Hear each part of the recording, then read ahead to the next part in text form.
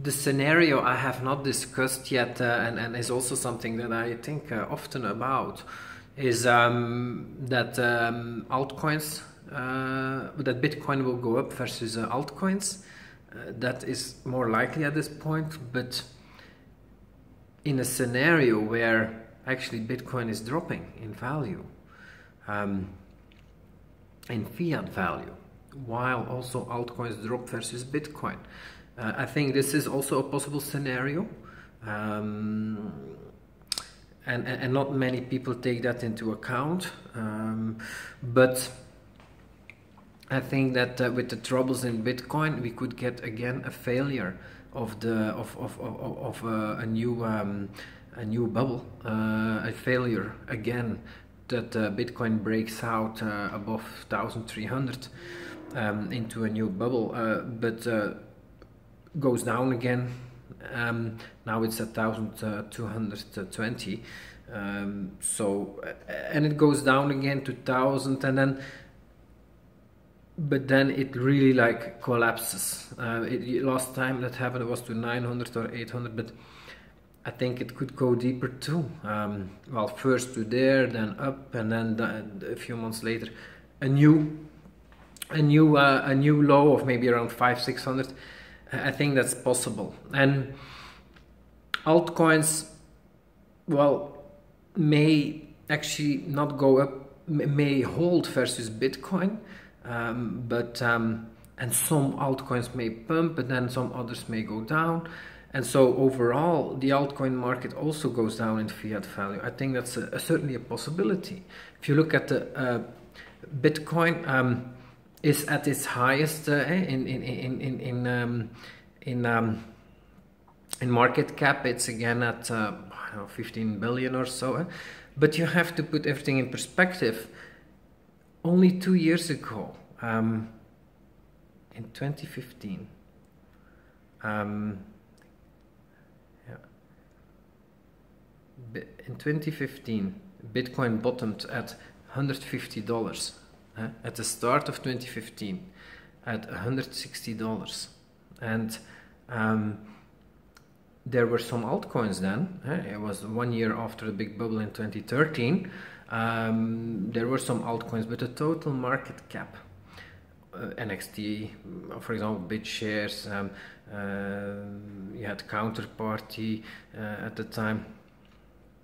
And you have some newcomers, like you had Ripple already then, and you had also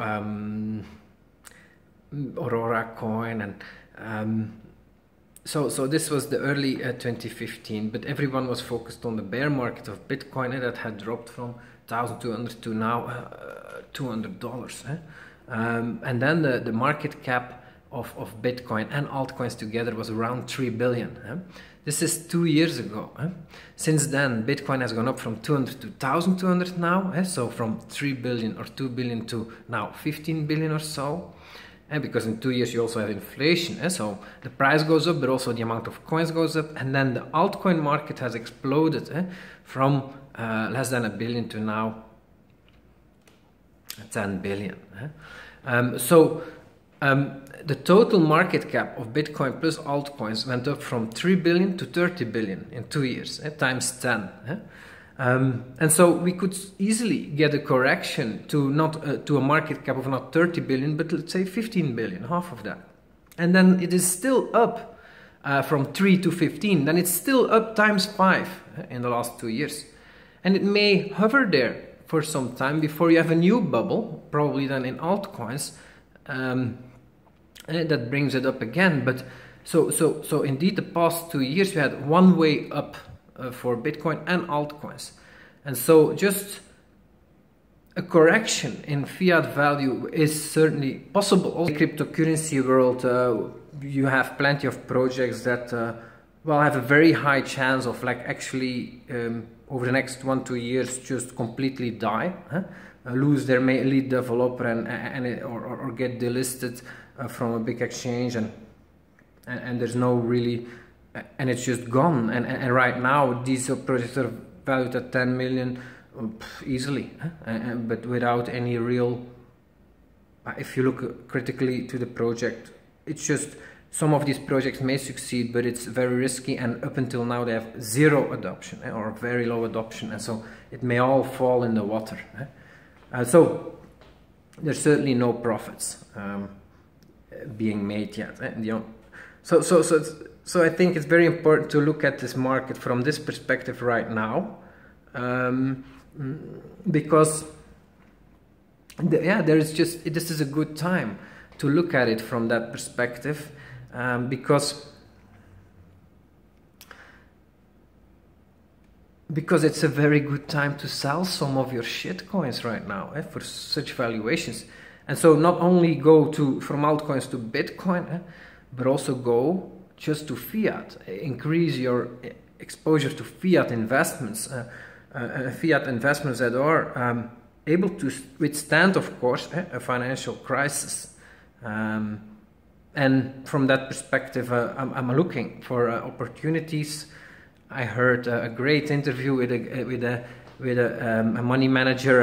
Actually, he's not managing money anymore, but I will link it below. He talks about the big opportunity in the Iran stock market, where the PE ratios of stocks are only 3 or so, and so Iran has been devastated by the religious government the past 30 years, and of course also the boycott of America and the West, and so the valuations of stocks are very low. This, I think, can be a very interesting investment, because this is resistant to a financial crisis. Will be in the West and the East, but not in like markets that have been really like threatened by war and have been devastated. Like there you will not see the prices go down, even if you have a global financial crisis. It could actually double during or especially stay fixed. And PE ratios, you have also very high dividend yields. So if the PE ratio is only 3-4, you have dividends of 30% or so. So that's a very interesting investment. And what do you get? You buy a stock index of companies that have been leading and that have been leading their businesses, their sectors, that have like track records of many years, that have great profit margins or great growth. And so the risk is so much lower there than in altcoins or even in Bitcoin, because Bitcoin, indeed, I think it's a good time to invest, to shift from altcoins to Bitcoin, but Bitcoin is indeed quite risky right now. Why I believe it's a good investment right now is because indeed many people are negative about Bitcoin now due to the problems in there, and so you have basically the big bloggers. They have been selling some of their coins for Ethereum and other coins because they don't like the rising fees, and they hate on the on the small blockers, and they are a little bit more pessimistic about Bitcoin. And then you have the small blockers. They are also hating on the other team, and have also been selling some of their Bitcoin for altcoins or for fiat investments. That's been what's been going on. Basically, people have been selling Bitcoin due to the problems. The atmosphere generally is negative, and so that's why I think this is priced in, and from here there's a good chance it goes up, and people start to become more positive again about Bitcoin, and you get finally some maybe real solutions, either a compromise or a fork. In both cases, I think it will be good. Personally, I think in both cases the value of Bitcoin can go up seriously for a while, because after that yeah, it will go probably back to altcoins. And there's also something else that's important, and that is like if you look at the mass market, and thank you so much for the commenters on my videos. Some of them are very intelligent and I really love reading them. one commenter said that, yeah, you do need just a real crypto bubble, and that is led by Bitcoin, to really attract a lot of new capital. And I think that's true. People don't invest in something they never heard of. And so a lot of people are ready to invest in Bitcoin because they've heard about it already 3-4 years ago once, and then they have heard about it 5 times or so, so they know the name. And so that's what needs to happen before people put money in. And so this is not the case with many of the altcoins. Yeah, in the crypto community we all know by now, of course, Ethereum and Dash and everything that has pumped, we know the names, but that's not the case in the wide market. So I do think that, and that's why I do think that it is quite probable that Bitcoin will go up versus altcoins. It's probable in a bull market, because Bitcoin is still the first that will attract new capital. And so if we get a bear market from here, then altcoins that basically come from 1, have gone times 10, whereas Bitcoin has only done times 3 or so, and so, or 4 or 5, and so in a bear market, yeah, altcoins will go down more. But of course you have levels there. You have the quality altcoins will go down less, but the shit coins will go down more. People in the world of cryptocurrency, the safety asset is Bitcoin still today. So voila. That's why I think that it's wise to diversify also towards fiat. And so right now I think it's a good time to really focus on okay, how much fiat do I have, fiat investment, non-crypto investments in my portfolio? How much percent is that of my portfolio, and is that enough? And what I often do is think about, okay, what if it happens? How will I feel about my actions today? And let's say Bitcoin goes down to 500-600, altcoins are cut into 2, and so basically all my crypto investments are cut in 2 in fiat value. And how will I feel about my actions today? And if I look at the fiat value I have now secured, well, it's not very high. If I lose half of my portfolio, I will say fuck, because I still have now 80% in crypto and only 20% in fiat investments. So that 80% will be cut in half, and so yeah, my portfolio overall will be cut, will lose 40% of its value. That's a lot. And so that means to make that up again, I need to double again. And when that happens, you feel very insecure, because you never know when it's finished. It could go down even more. So you may start to make unwise decisions right at the worst time. So now it's a very good time to think about this and to see, okay, let's say it's cut in half. How will I feel? Will I have enough fiat investments to make me feel good that I did the right moves today? And so these are the questions I ask, and yeah, I hope you ask them too. So my previous video was titled "Prepare for Bitcoin to surge, to go up," but actually there is another way for Bitcoin to gain market dominance again versus altcoins, because that's the most probable scenario right now, that Bitcoin will rebound versus altcoins. But there is another way for it to happen, and that is that Bitcoin does not surge. It does not go into a new all-time high, but it goes sideways, as it has been doing for the past half year, while at the same time, and so it's not really crashing, it just stays around $1,000. But at the same time, altcoins correct versus Bitcoin. That's possible, and we don't expect that, because up until now the way it has gone is that Bitcoin goes up versus altcoins always when Bitcoin is surging, and when Bitcoin goes from $200 to $500, and then from 500 to 800, and then from 800 to 1200. In these periods, altcoins would go down versus Bitcoin, because everybody's focused on the Bitcoin bubble. But what may be possible now is that,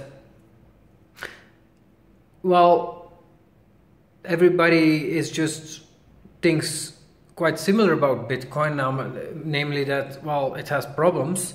So people continue to be focused on the altcoins, but this time they are focused on the altcoin correction instead of the altcoin bubble.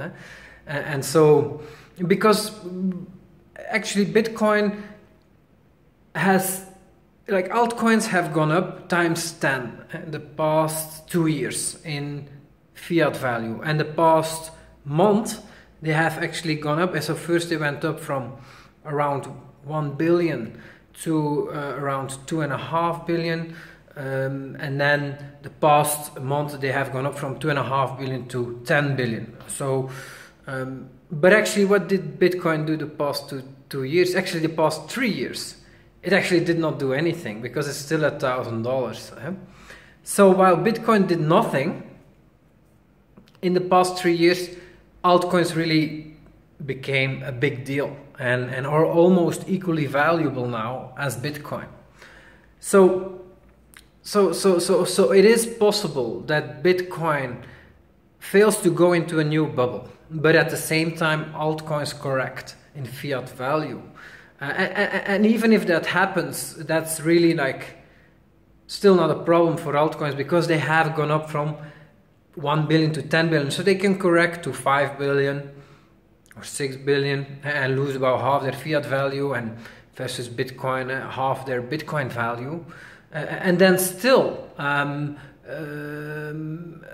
over the next 2-3 months, and then find the bottom there and then go up again versus Bitcoin, while at the same time Bitcoin doesn't do much. That's possible, because I started to think about this, because I've seen I was wrong in my video 2-3 days ago when, the previous video, Bitcoin surging, when I was talking about the periods when Bitcoin has been losing a lot of market dominance.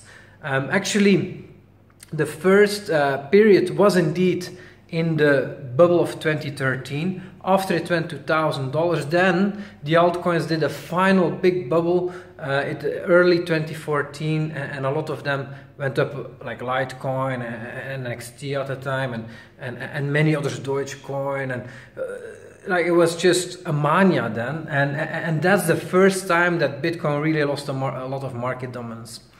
But then you had the bear market, and all these altcoins corrected a lot more than Bitcoin, and Bitcoin went up again in market dominance. But then what happened in early 2015 is that Bitcoin actually suddenly went a lot deeper, from $500 to $160. And at that point the altcoins actually did not do such a heavy correction, and in that phase Bitcoin lost again a lot of market dominance. But then since then it has only lost market dominance when it was going up a lot more than the altcoins. But now I think that's a possible scenario too. Just wanted to let you know that, guys, because I just actually decided to so push up my fiat position to 25%, and so but I paid for that with Bitcoin, but maybe I should pay for that with altcoins, because I think the most probable scenario is indeed that that Bitcoin goes up versus altcoins for the coming period. Bye.